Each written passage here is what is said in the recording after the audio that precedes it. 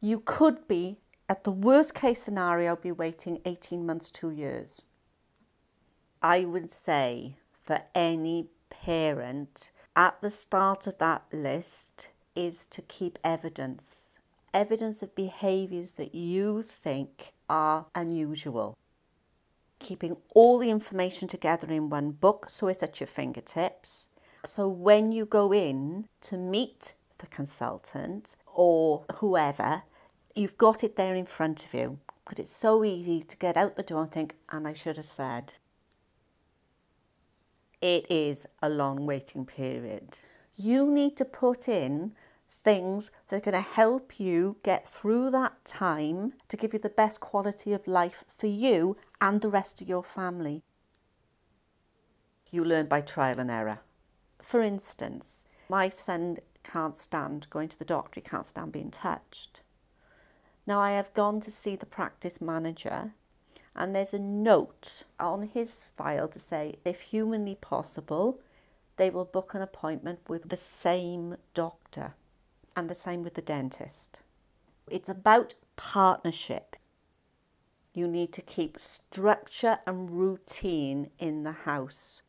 And it does seem daunting, but believe me, it makes such a difference. And that not only benefits the child with autism or possible autism, but it benefits every other member of the family as well. You don't have constant battles.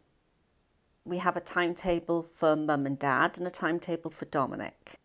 We have pictures of everything he does. So he knows the day, he knows what he's going to do in school, and he knows what he's going to do at home. And then he knows where we are. So he has no surprises.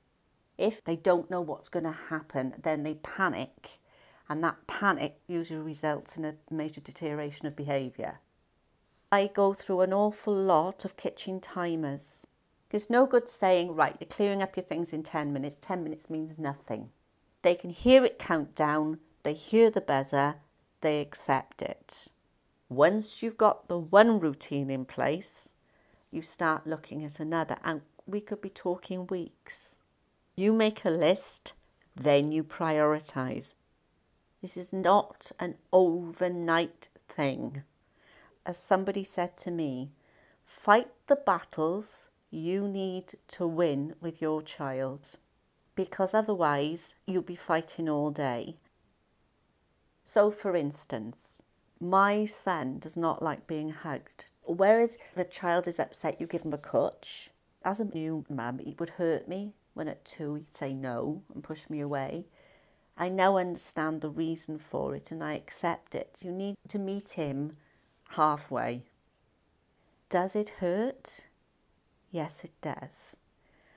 Do you need a thick skin? Yes, you do. Have I yet got it? Truthfully, no. You need to have space and time, and you need to be kind to yourself.